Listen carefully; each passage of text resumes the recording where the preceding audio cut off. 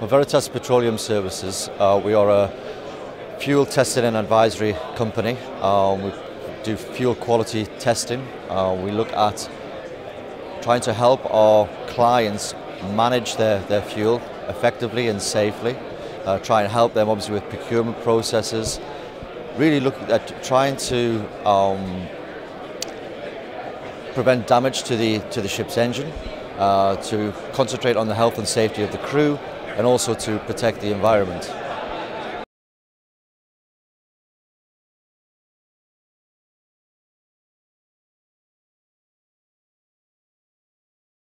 Okay.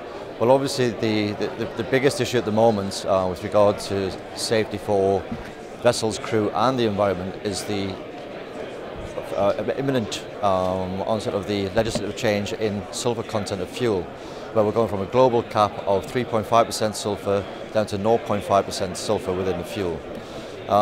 What we're going to see over the coming 12 months and beyond is obviously many new fuels coming to the market to try and achieve the 0.5% sulphur limit. And with that comes numerous fuel management issues, issues surrounding fuel stability, compatibility, etc., etc.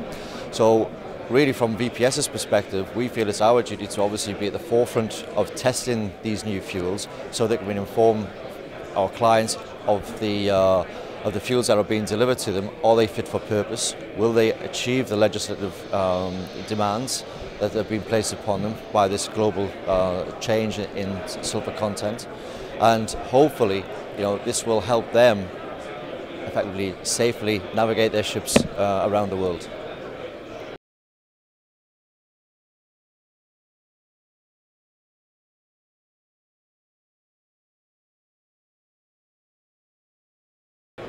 Yes, indeed.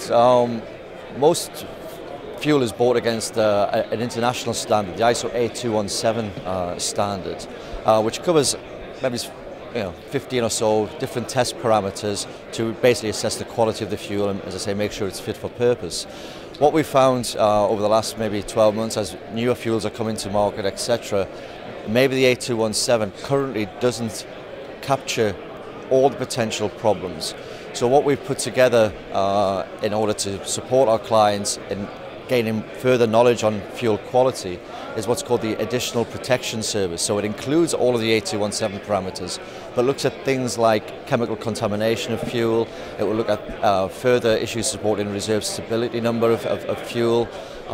With regards to distillates, we look at the cold flow properties and lubricity factors. So all of these have been effectively put into a test package called the Additional Protection Service in order to give more information about the quality of the fuel that's being burnt on ships.